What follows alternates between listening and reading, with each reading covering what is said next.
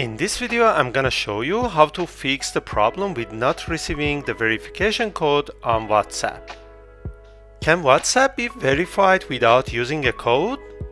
To confirm your phone number, you must complete verification through either an SMS or a voice call.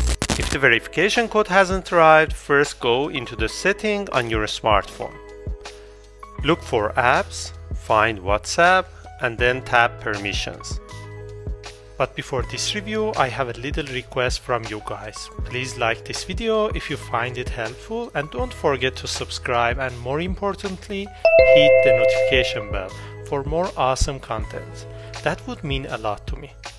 Ensure WhatsApp has access to make calls and send texts.